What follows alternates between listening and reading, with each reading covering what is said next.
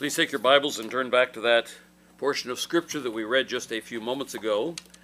We're over in the book of Exodus. We're in Exodus chapter 15. There are Bibles under the seats in front of you if you'd like to follow along in the text as we study. Exodus chapter 15, we're looking again at verses 1 through 21, part 9 of Sing unto the Lord. We're going to have at least 10 parts to this. So a lot of biblical principles apply to music. Now, someone said last week, well, why am I trying to, teach you guys to love classical music? I'm not. I'm trying to teach you biblical principles that you can apply both to classical music, contemporary music, Baroque music, Renaissance music, whatever kind of music, the Romantic era, the Impressionistic era, the modern era with people like John Cage.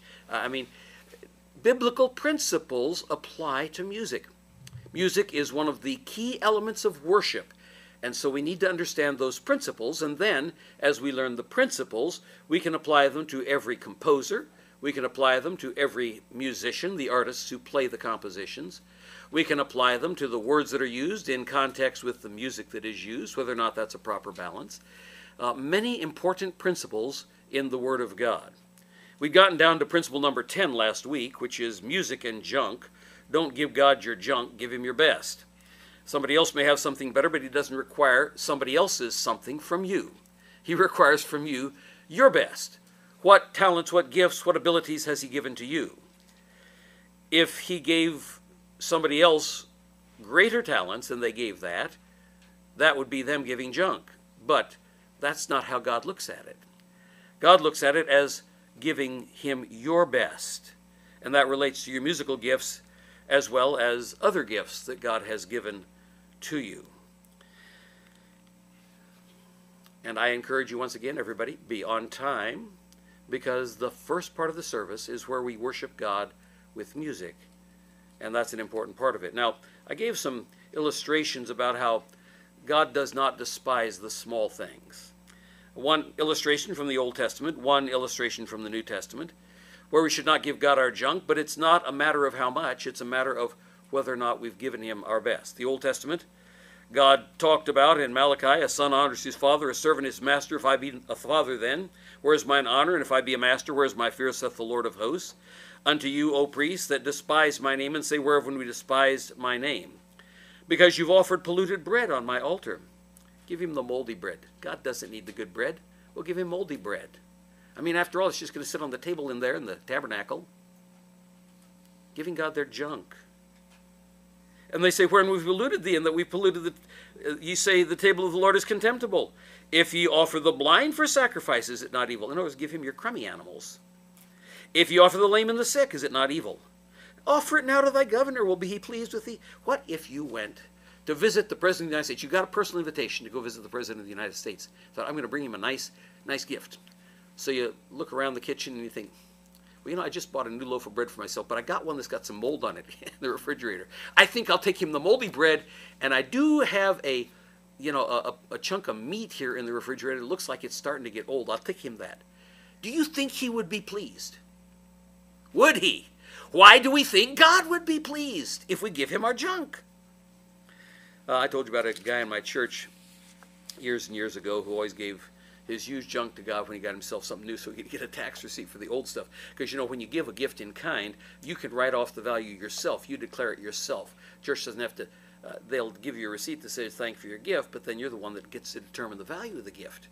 And just hope the IRS does not come and audit you. Jesus also said something about giving our best to God, even though it may not be much, over in Mark 12. And he said unto them in his doctrine, beware of the scribes, which love to go in long clothing, and love salutations in the marketplaces, and the chief seats in the synagogue, and the uppermost rooms at feasts, which devour widows' houses, and for a pretense make long prayers. These shall receive the greater damnation. And Jesus sat over against the treasury, and beheld how the people cast money into the treasury, and many that were rich cast in much. And there came a certain poor widow, and she threw in 2 mites, which make a farthing. It's like 4 cents. And he called unto him his disciples, and said unto them, verily I say unto you, that this poor widow has cast in more than all they which have cast into the treasury. For all they did cast in of their abundance, but she of her want did cast in all that she had, even all her living. She gave her best. If a rich guy had thrown in 4 cents, it would have been contemptible. But they threw in a lot of money, but it really didn't affect them because they had so much. But she threw in all that she had. 11th, and this is one of the most important sections that we'll be dealing with in the whole series. Last week we looked at music and language, and what is the music saying across the cultures? It's very important. Remember, we talked about some time ago strange fire to the Lord. When we apply that principle to music, we can ask some questions. Since music is a universal language, it transcends cultures. You can understand music that was written in Austria and France, and music that was written in Japan, music that was written in China, music that was written in South America. You can understand it, you can hear it, you can listen to it, you can evaluate it. It is transcultural. It's a universal language. It communicates something about the culture and the context in which the music was developed. So to test the music, I gave you some questions last week to ask. First, how was this music originally used in the culture where it originated? Number 2, did those who developed these forms of music use them to glorify God or to worship demons? In other words, is this form of music strange fire? Number 3, even if this particular music did not spring directly out of pagan worship, is it the fruit of that kind of music brought to full bloom?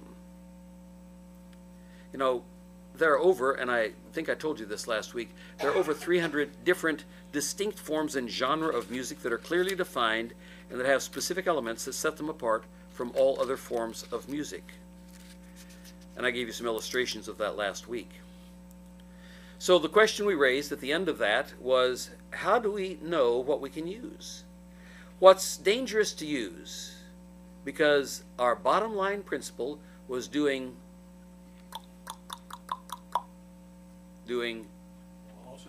all to the glory of God.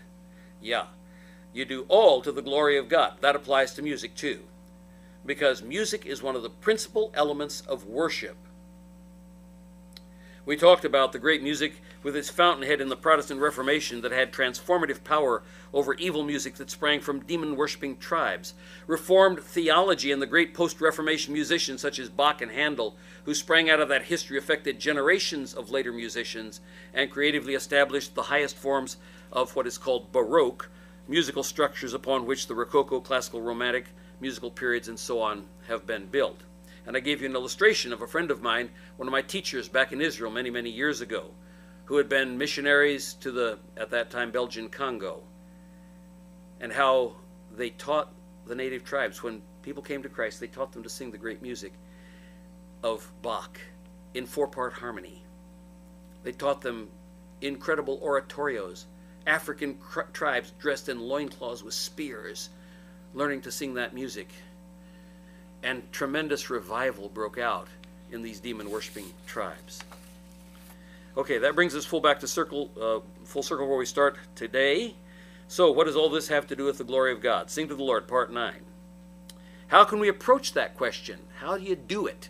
I mean, we have the command, so how do you do it? When that covers everything in life, including music, where's the first handle that we can grab onto?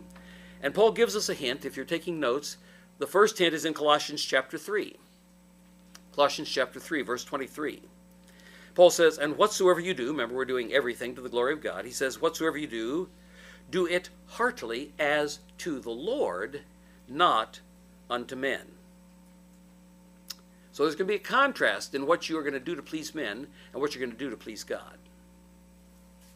Verse 17 in that same chapter gives us a little more insight. It says, whatsoever you do in word or deed, do all in the name of the Lord Jesus, giving thanks to God and the Father by him. It's going to produce some thanksgiving.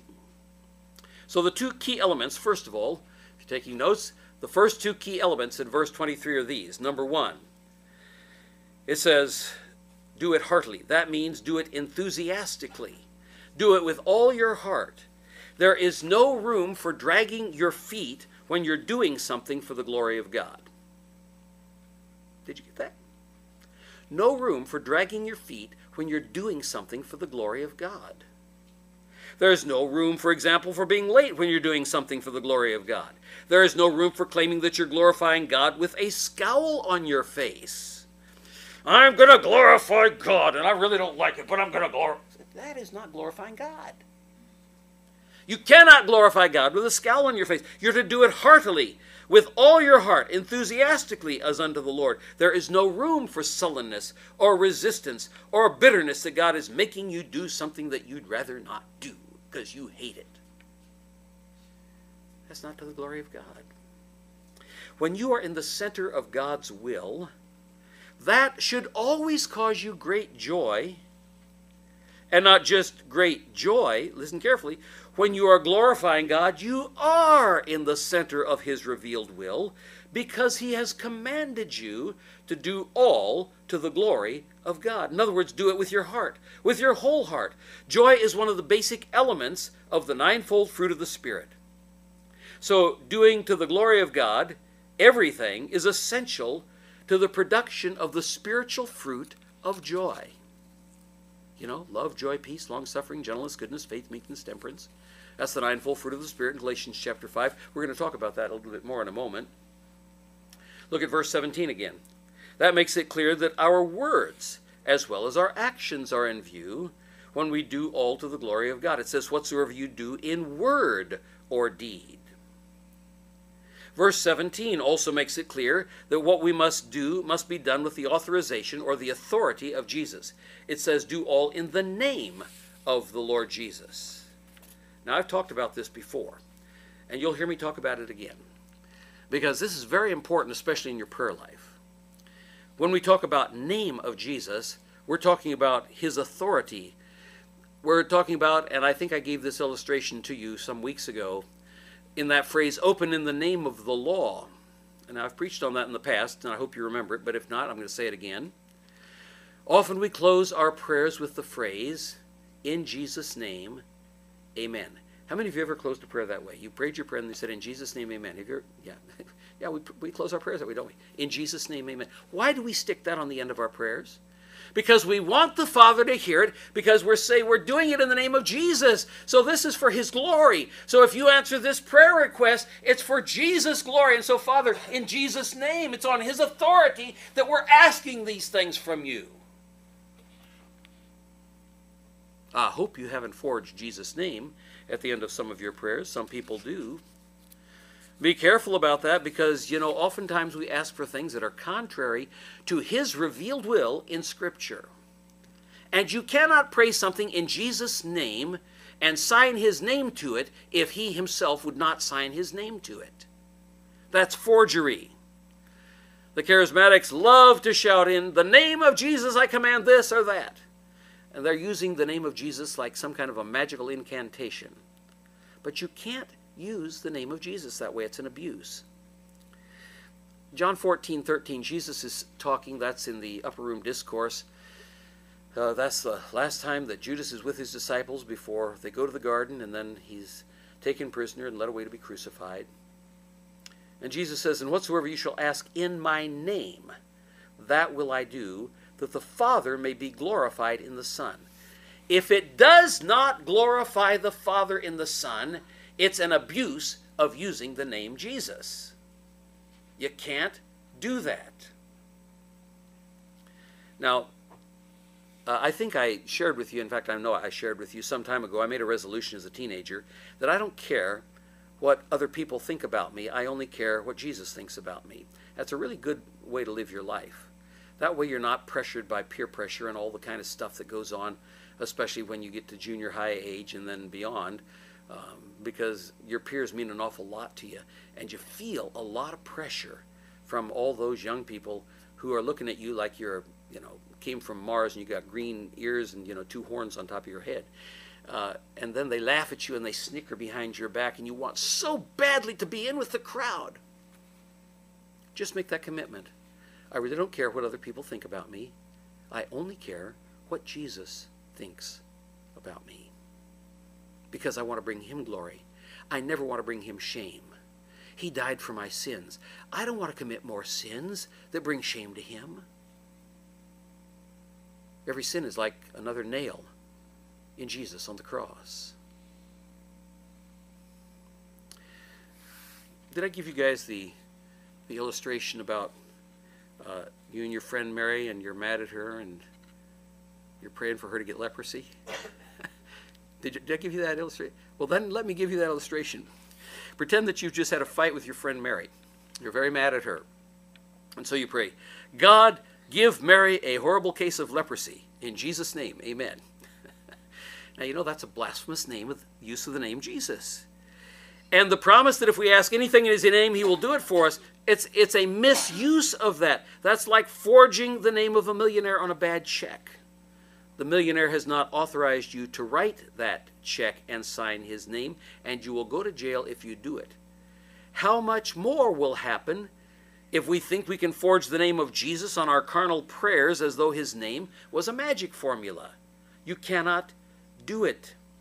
Doing and saying things in the name of Jesus, and that includes our music, means we are doing and saying them with his authorization and his approval. They're things that Jesus would say and do. And Jesus always did the will of the Heavenly Father. That's why everything he did and said brought glory to God alone. Just attaching his name to something doesn't bring glory to God automatically. It may actually be an abuse, as we've said just a moment ago. Okay, so how do you apply that? Well, first of all, it does not mean that we isolate ourselves from other believers because we don't care what they think. So I said, you know, I don't care what other people think. I only care what Jesus thinks. So therefore, I'm going to ignore all other Christians. That's not the point that I was trying to make. Instead, it informs us of the kind of interaction that we are supposed to have with others that pleases and therefore glorifies God. I think that's self-evident because the next few verses in Colossians 3 tell us how to glorify God in what we call interpersonal relationships. Verse 12, put on, therefore. Now, whenever you see a therefore, ask yourself, what is it there for? Because doing all to the glory of God will result in the specific external actions that Paul lists next. The external words, the external thoughts, the motives, the attitudes. After he's said, do all in the name of the Lord Jesus and do all to the glory of God, the very next thing he tells you is how to do it. Put on, therefore, as the elect of God, holy and beloved, bowels of mercies. That's your emotions toward other believers. Kindness, humbleness of mind, meekness. Now, meekness is not weakness. Meekness is strength under control. Remember that. Meekness is strength under control. Long-suffering, and I've told you the difference between long-suffering and patience. What's the difference? Long-suffering is putting up with difficult people. Patience is putting up with difficult circumstances. Two different Greek words are used. And here he's telling you, you got to learn to put up with difficult people. Long-suffering. Forbearing one another ties right in. And forgiving one another. How many of you have a hard time forgiving? Yeah. You know, that's one of the things that doing all to the glory of God requires. Forgiveness. Friends, if Jesus hadn't died for your sins, where would you go when you die? You'd go to hell. Some of you have sinned more greatly, if you wish, than others. But even one sin is enough to throw you into hell. And Jesus suffered and died for you, and all of us have done more than one little sin, all of us. If God, for Christ's sake, forgave you, you need to learn to forgive others. I mean, really forgive them. Don't sit on it. Don't let the sun go down on your wrath, as James says. Make it right before the end of the day. Don't let it eat your guts out, because bitterness in your heart will spring up and not only trouble you, but by it many others will be defiled, according to the book of Hebrews. Refusing to forgive produces bitterness. Bitterness destroys churches. Bitterness breaks fellowship. Bitterness kills people. You see, the appropriate results for doing all to the glory of God, doing everything in the name of the Lord Jesus Christ, is it will give you a spirit of forgiveness. 3 different things are listed here in this. Forbearing long-suffering, forbearing one another, forgiving one another. If you have a quarrel against any, even as Christ forgave you, so also do ye. Paul knows that's a problem in the church. And above all these things, put on charity. That's agape. That's God's kind of love. You can't do it by yourself. This is not human love. There are different kinds of human love. There's phileo, that's brotherly love. There's storge, that's familial love. There's eros, that's erotic love. But he says put on agape. Put on the kind of love that God had for you. That's the kind of love that we are supposed to be manifesting. And it is a result of doing all for the glory of God. Which is the bond of perfectness. That's maturity, that word there. So when you manifest agape love, you are demonstrating that you are a mature Christian. How many of you ever worry about anything? Just little things. Everybody worries. Yeah, we all worry about things, don't we? We hate to admit it, but we all do. We all worry about little. You know what it says in the next verse? When you're living this way, and let the peace of God rule in your hearts. You never have to worry. The peace of God, the word translated rule there is the word for an umpire. One who calls out or safe. The peace of God will umpire in every situation that comes up in your life as a crisis. Let the peace of God rule in your hearts, to the which also ye are called in one body. Ah, the body is one. Paul explains that over in 1 Corinthians chapter 12 through 14, where he talks about how God gives all the different gifts within the body of Christ so that we can complement one another, not so that we can be proud, not so that we can boast, not so that we can fight with each other, but because we are one body and Christ is the head.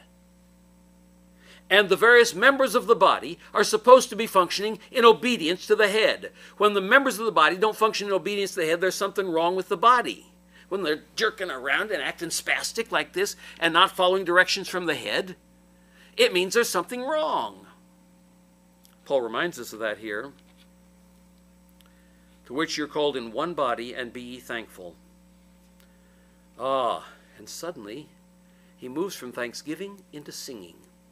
From thanksgiving into music. Let the word of Christ dwell in you richly in all wisdom, teaching and admonishing one another in psalms and hymns and spiritual songs, singing with grace in your hearts to the Lord. In other words, music is firmly cemented in the center of the list and immediately precedes verse 17, which we read just a moment ago, and whatsoever you do in word or deed. That's right after you've been talking about singing and about music and the 3 different types of music that should be sung in the church. Whatsoever you do in word or deed, do all in the name of the Lord Jesus, giving thanks to God and the Father by him. So he started with thanksgiving in verse 15. He talks about music in verse 16. He ends with thanksgiving in verse 17 and says you should do it all to the glory of God. That's key to that passage. Now we're going to talk about the distinction between those 3 different types of music later on. I won't get to it today. But what are the psalms? What are hymns in distinction from psalms? What are spiritual songs in distinction from psalms and hymns? The music that we sing in worship, because here we're commanded, those are 3 things you're supposed to do. The music that we sing, the music that we listen to, how does it fit the category of psalms or hymns or spiritual songs? It's got to fit one of those categories, folks. Otherwise, it's not right. You can't use it in worship. Okay, well, we'll come back to that, the Lord willing. And then he goes on and talks about practical interpersonal relationships. So music, thanksgiving, and how does this relate to other relationships. Verse 18, he moves immediately into the marriage relationship. Wives, submit yourselves unto your own husbands as it is fit in the Lord. Husbands, love your wives and be not bitter against them. Remember, back at the beginning of the passage, 4 things he said that we're supposed to be doing in relation to forgiveness, because bitterness is so hard. Husbands, love your wives and be not bitter against them. If you're bitter against your wife, you're sinning directly against the Word of God. If you have bitterness and anger in your heart against your wife, you are sinning against the Word of God. Children, obey your parents in all things, for this is well-pleasing unto the Lord. Oh, kids, we didn't want to hear that, did we? I see some kids in the back grinning, or at least one. It's okay. God made the family, didn't he? God established the rules for the family, and when it works the way God said for it to work, everything goes well. In fact, he is glorified. That's the way in which families glorify God. And other families look and say, I really want to know what makes them like that. And suddenly your unsaved families around you will be drawn to you, and you can lead them to Christ. I tell you, this is practical stuff, folks. Fathers, here's one for dads again. So we saw husbands, now we see fathers again. The men are going to get nailed 3 times in this passage. Kids get nailed once, women get nailed once, fathers get nailed 3 times. So, husbands, love your wives, be not bitter against them. Now we have fathers, provoke not your children to anger, lest they be discouraged. And servants, there's the dads again, obey in all things your masters according to the flesh, not with eye service as men pleasers, but in singleness of heart, fearing God. Men, you know the greatest burden is on us. All the wife has to do is obey. Because the husband represents Christ and the wife represents the church, the bride of Christ. But the husbands have to love their wives as Christ loved the church. How many of you think you are up to that? That's supernatural. You can't do it without the help of God.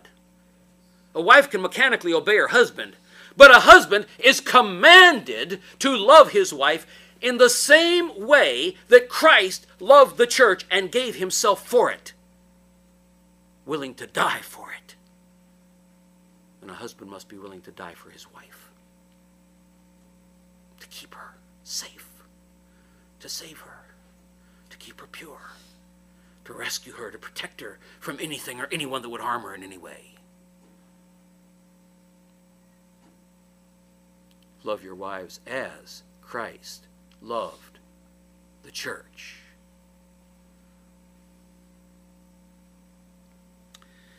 And then our verse, whatsoever you do. And he's just gone through that list. He's just gone through that list. Whatsoever you do, do it heartily as to the Lord, and not unto men, knowing that of the Lord ye shall receive the reward of the inheritance, for ye serve the Lord Christ. And then he gives you the warning. But he that doeth wrong, you blow it on any of those areas that he's just talked about.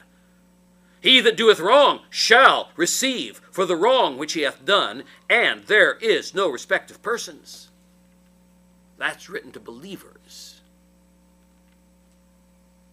Dear people, we don't take God seriously.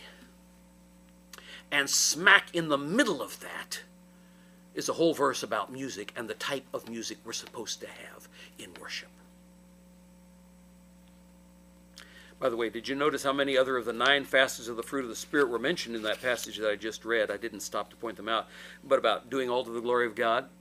We saw joy in that word heartily. But there's also the agape love, charity in verse 14. There's peace in verse 15. There's meekness and long-suffering in verse 12. All of 9-fold fruit of the Spirit are in this passage. When you're doing all for the glory of God, love, joy, peace, long-suffering, gentleness, goodness, faith, meekness, temperance, show up in your life. That's one of the ways you test whether or not you're doing all for the glory of God. So, doing all for the glory of God certainly covers every area of interpersonal relationship, and the Bible gives us the specific detailed actions, words, thoughts, motives, and attitudes that God says are for his glory. There are instructions in Colossians 3 for the interaction with other believers in the church, verse 13. For interaction between employers and employees, verse 22. For interaction between husbands and wives and children and parents, fathers in particular, the children, verses 18 through 21. In other words, every area of life is covered in Colossians chapter 3 in the context of doing all for the glory of God. God gives us specific instructions how to do it. We don't have to guess. We don't have to make it up. God wants us to give him all the glory, so he has painstakingly set up the process for us step by step. In a nutshell, that is what's called living the Christian life. We talk about living the Christian life. Look at Colossians 3. That covers every different interaction of life that we have as people. It's called walking in the Spirit. It's called walking by faith. Or theologically, it's what's called progressive sanctification. And it happens when we focus on every detail. You know, you don't just say, well, you know, broad stroke brush, good enough for government work. When we focus on every detail in a manner that is in conformity with the revealed will of God for the Christian life. I wish we had time to go through chapter 3. We don't. But how the practical Christian life gives glory to God through interpersonal relationships, and that includes music. We're going to talk about how music is an interpersonal thing a little bit later on. But it's very key, not merely in our relationship with God, but in our relationship with other people. Did you know that? And we'll talk about how after a while. I don't think I'll get that far today, but we'll try. Another example of how our relationship with other believers glorifies God is seen in Romans chapter 15, verse 7. For those who are taking notes, Romans 15:7. Wherefore receive ye one another as Christ also received us to the glory of God. Now, how did Paul say that Christ received us? 4 things that were back there in Colossians 3, all related to what one word? 4 things. Begins with an F, ends with an S, has a G in the middle. Forgiveness. Okay, you got it. Okay, good job. Okay. Are you awake out there? Hello. Okay, forgiveness. Well, now he says, receive you one another. We're all the way into the book of Romans, different book. Receive one another as Christ also received us to the glory of God. How did Christ receive us? With forgiveness. Oh, dear people, we need to learn to forgive. You will not walk the Christian life if you don't learn to forgive. You will not be walking in the Spirit if you do not know how to forgive. You will not grow in Christ if you do not know how to forgive. What's the worst? You don't have to say it out loud, but just the worst thing, think in your mind, that anybody in the world ever did to you.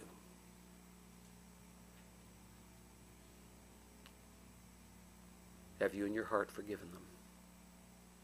Regardless of what they did and whether or not they repented. I mean, to accept forgiveness, you have to repent. But the forgiveness can be offered even if the other person doesn't repent. Have you forgiven them for what they did to you?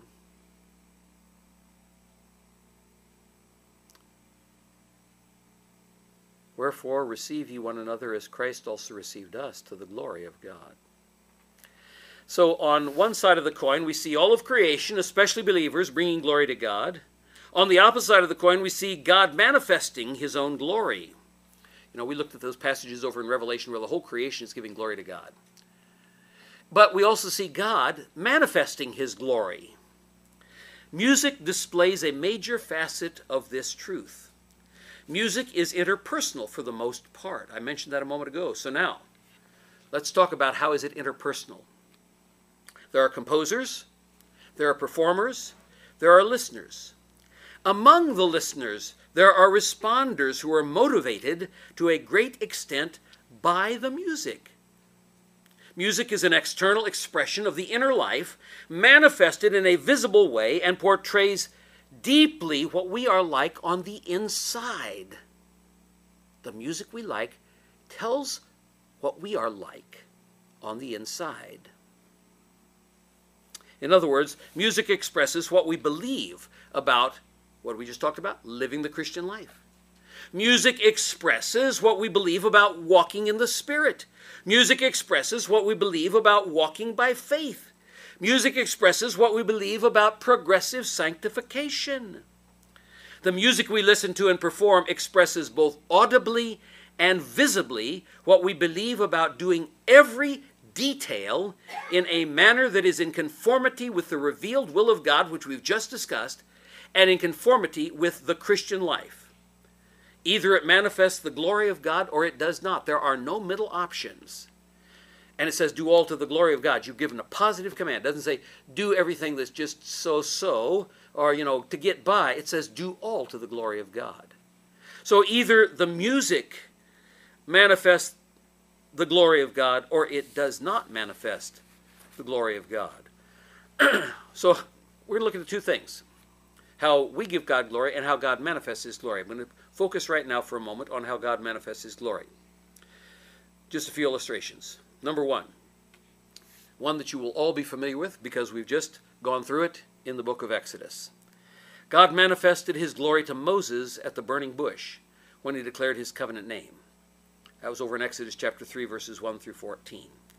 And I won't read you the whole passage, but you remember Moses is on the backside of the desert taking care of the sheep that belonged to Jethro, his father-in-law, and he comes to the backside of the desert where Mount Horeb is located.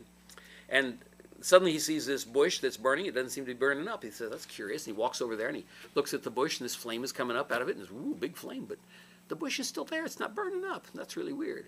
And as he gets close to the bush, God says to him, Moses, put off the shoes from your feet because the ground whereon you're standing is holy ground. God speaks to him out of the bush. He sees the glory of God, and the glory of God attracts him to it. If you are manifesting the glory of God in your life, people will be drawn to Christ. If you are manifesting the glory of God in your music, people will be drawn to Christ. And Moses asks God, who are you? And he says, behold, when I come to the children of Israel and shall say unto them, the God of your fathers has sent me unto you, and they shall say unto me, what is his name? What shall I say unto them? And God said unto Moses, I am that I am. And he said, thus shalt thou say unto the children of Israel, I am hath sent me unto you.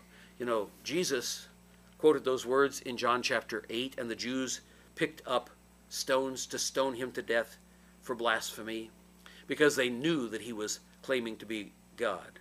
Jesus answered, your father Abraham rejoiced to see my day. He saw it and was glad. The Jews said unto him, now Abraham was 2,000 years before Jesus, okay?